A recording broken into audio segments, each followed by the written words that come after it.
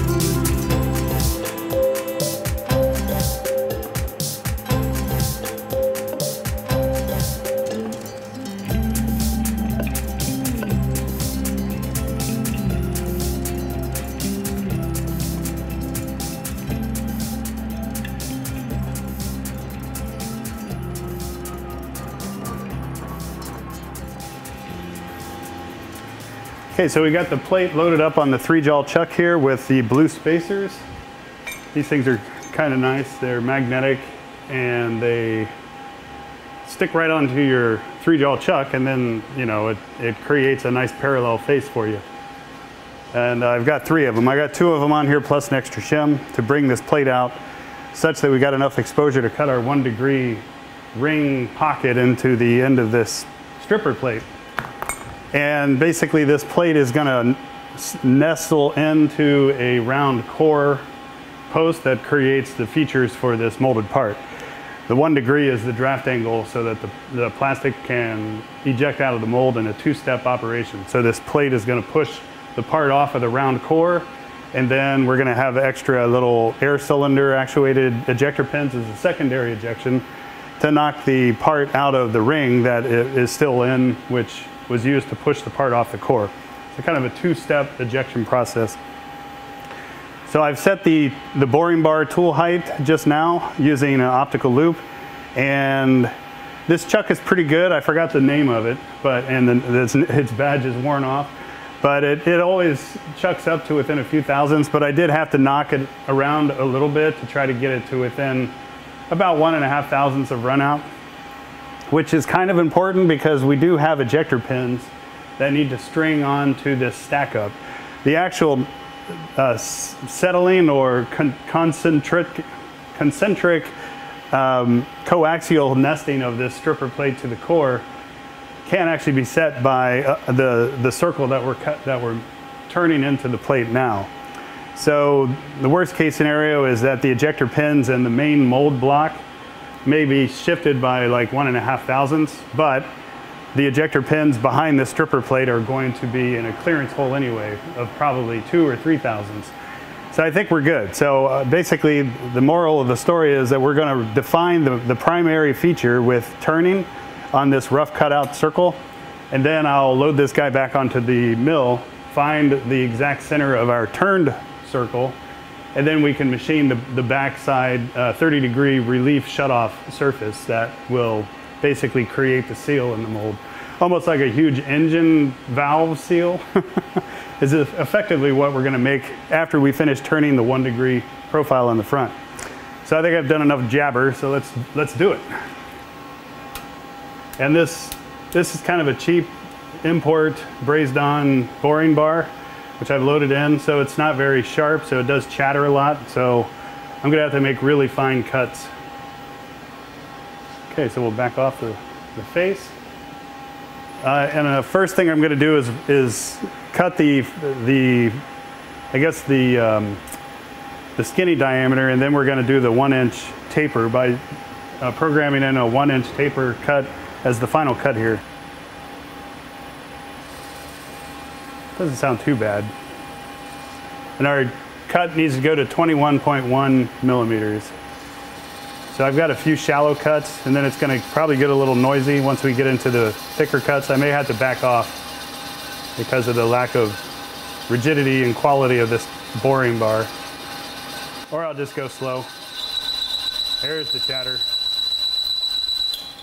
All right, so I'll back off that.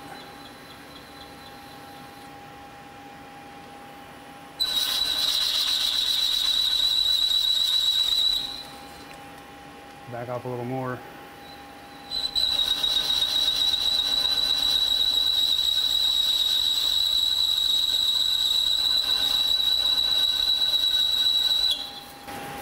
Get our bird's nest out of there. This is aluminum, so you can grab that stuff a little safer, but you can still cut your fingers. If it was steel, you'd definitely cut yourself. All right, I'm gonna test with this WD-40 to see if that helps with our cut, or when we do our finished angle cut. All right, so we're gonna go into the final dimension, 151.868.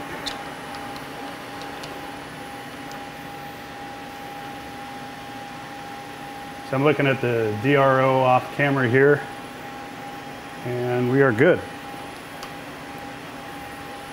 I'm manually turning this controller on this CNC lathe.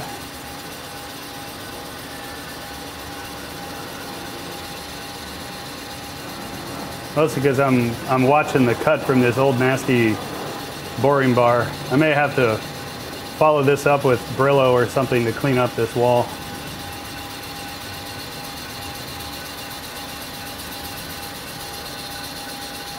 But sometimes you do want to have a rough surface in parts of your mold so that you ensure that you pull the part off on the right side of the mold when it opens. Ideally the ejector side. Here we go. Then I'm going to slowly back out to do kind of a spring pass.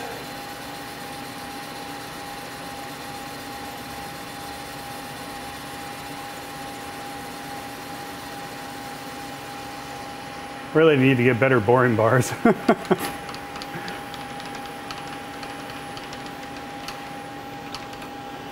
Okay. All right, so our outside dimension with our 1 degree angle is 152.6. So I'm going to set that now. And I'll set the Z. Actually, I'm going to do a test first to check the orientation of our angle. So I'm just out here in space. I can still go to 152.6. But I'm going to do a test motion. So with this lathe, you can tell it to do a single action. And in our case, we're going to tell it to cut at a 1 degree angle. So as I turn the Z axis in, the X is going to be changing such that we get a 1 degree angle. But I'm actually going to make it a much bigger angle just to make sure the direction of the angle is correct, because you can cut into your part or out of your part. So if we go to do 1 and then we say a taper, I'm going to say 1 degree. Actually, no, let's do 45. And then now when I turn the knob, I'm only actually turning, here I'll show you. Yeah, here we go. So now that I set up angle equals 45, when I turn the Z axis, the X axis is changing as well to create a 45 degree cut. But this 45 degree cut is going the wrong direction. It's going into the part, and we want to do a cut going out of the part. So I'm going to hit return and then tell it to do a taper again. But now I'm going to say minus 45 and then absolute or incremental set. Now when I turn the knob, the 45 degree angle goes the direction that we want. I don't know if you can see that.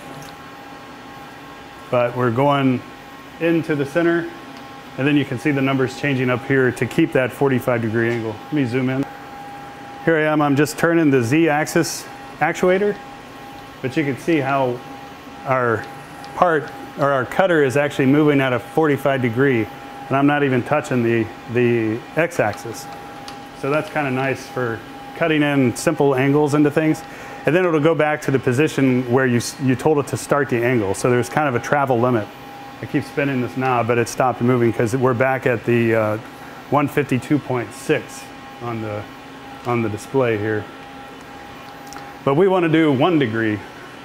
So we will get out of this, and I'm going to bring the tool back to the start of our 1 degree cut, which is basically at Z equals 0. And diameter is 152.6, which is our X. All right, so I'm going to say do 1, taper, and then minus 1 degree incremental set. So now when I turn this thing on, we're going to start cutting a 1 degree taper until we get to 19 millimeters. There we go. About 330 RPM. And we're locked in to do our angle cut. So as I start moving the Z, I'm going to watch the X to make sure that number gets smaller.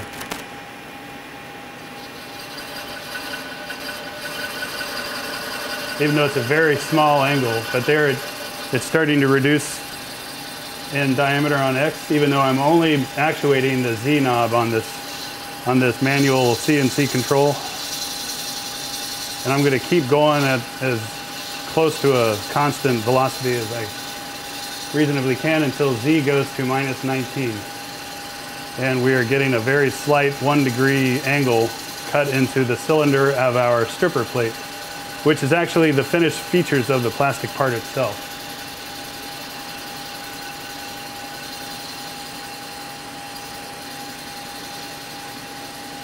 Okay, so we got 1 millimeter to go.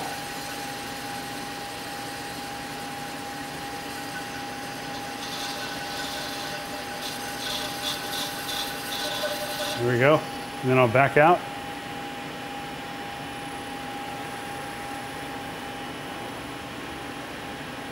Ever so slowly, and I'm doing like what's considered a spring pass here, and I'm basically just skimming the surface and cleaning up anything and hoping I don't get any weird chatter or bird's nest recutting, which almost happened there. Okay, and now I'm spinning the knob, and but we're back at the start position and nothing's happening. So I can return out of angle mode and then turn off the spindle. And there we cut our 1 degree taper. Using the lathe instead of the end mill, or instead of the milling machine. I didn't have a 1 degree end mill that went deep enough, so we had to chuck this up on to the lathe to make that one cut feature. But it worked out, it looks like.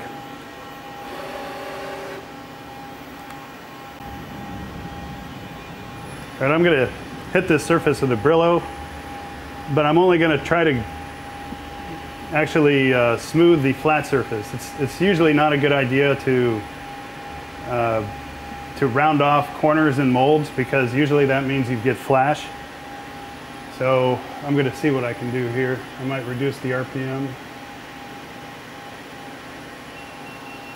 all the way down to the lowest and see what we can do. Actually, I don't even really think I need this Brillo. The surface looks pretty smooth.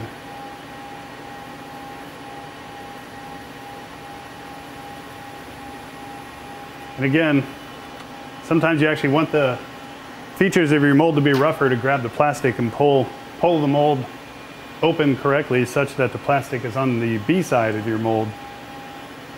So, yeah, that's actually really smooth. You can see it. You can see where I gently pulled away the Brillo. So yeah, that cutter, if I make small cuts, actually made a really good finish there. So that's nice. So when you clap on the inside diameter, I always mess this up, but you have to turn your wrench or your chuck key the other direction. So yeah, that's wrong, because you need to close down to release your part. And in fact,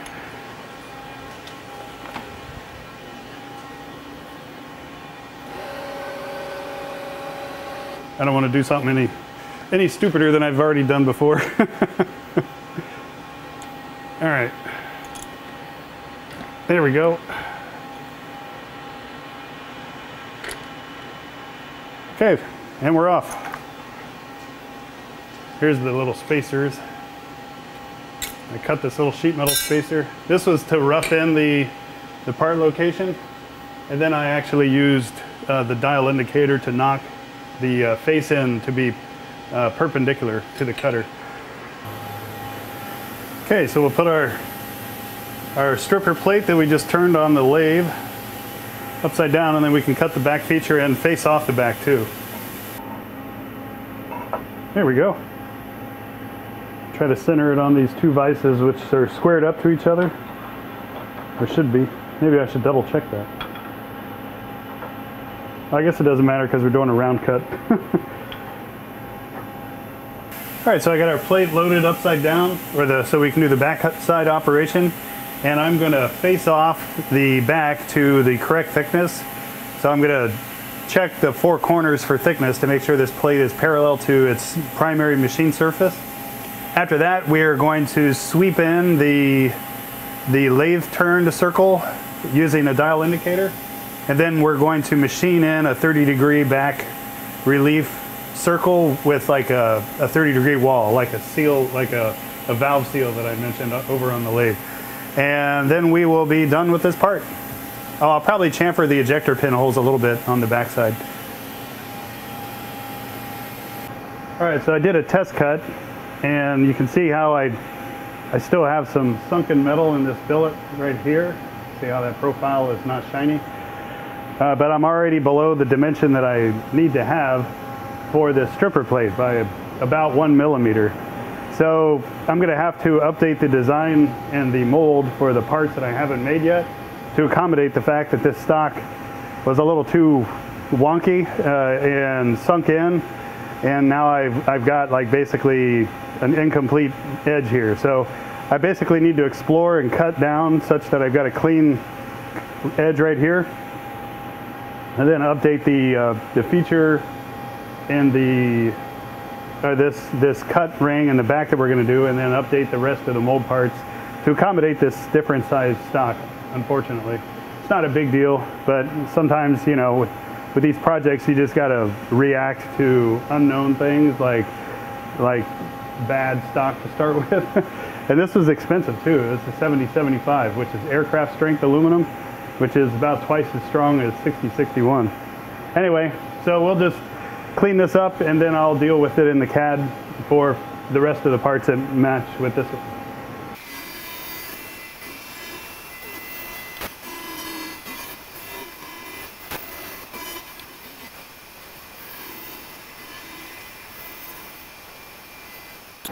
All right, so I just set the Z height of this 30-degree tapered end mill. So we can go up and stick on our dial indicator. I have a rough idea of where 0 is, so we can move to that now. All right, so now we can bring this guy down. Should be real close because this is the second plate. All right, since we got a taper, maybe I can just bring the tool up until it starts to touch. We need to actually touch the lathe turned face, so. All right, so now we're bouncing. May not be able to see that, but anyway, I'm gonna spin this indicator around and see that the needle doesn't change, and if it does, then I will adjust X and Y appropriately. And you gotta make sure your needle's actually on the surface by wobbling or basically touching it and seeing that the needle moves.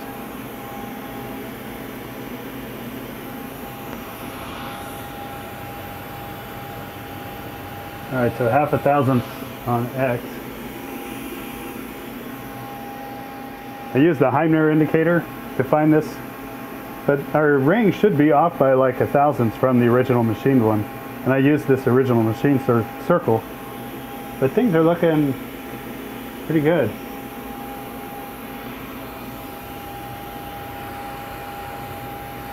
Let me reset the dial to the X left.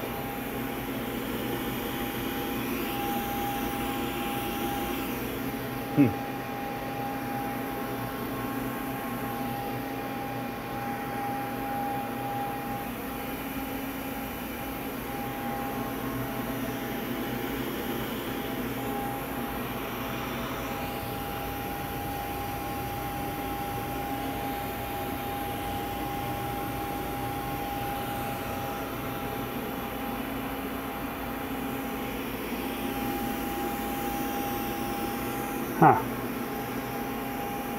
think we're right, pretty much on it.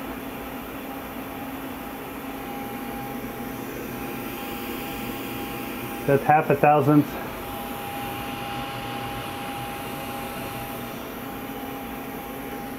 Yeah, I think we're on it.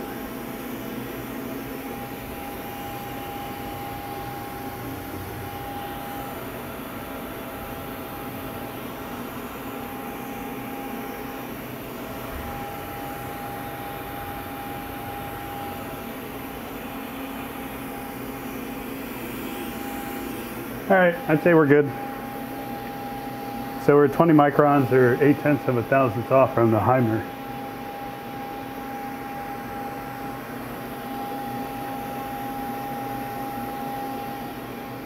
All right, so let's load the program, and we're going to cut down 3.14 millimeters, and that's after I compensated for the the stock being too short. So it all worked out. All right, so I think we're all set up. We got the tool height, the 30-degree chamfer end mill in there. So let's fire it up, see what happens.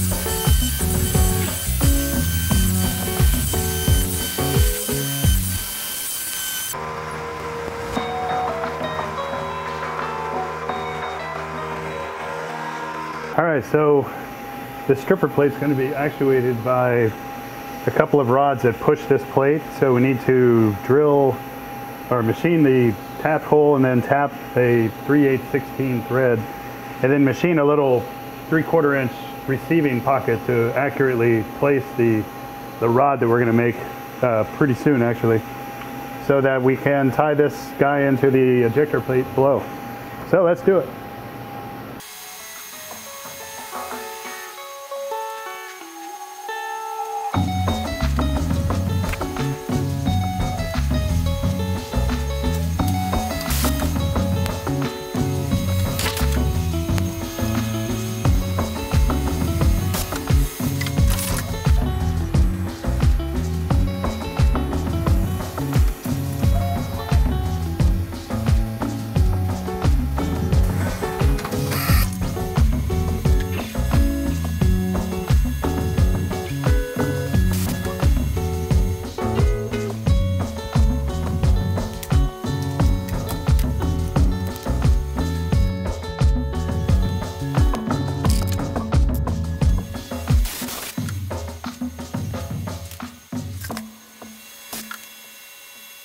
So we got this final little ring here of material where the profile of the part needs to basically meet the seal ring, that the 30-degree cut that we did on the previous operation on the mill.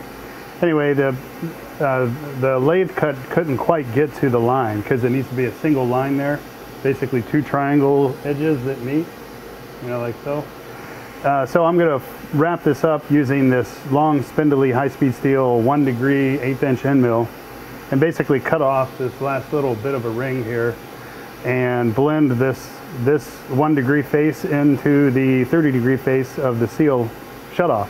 That way we'll have a little bit of a triangular lip here that will eject the part out when this ejector plate pushes the part off of the core. So let's do that. I'm going to hit start.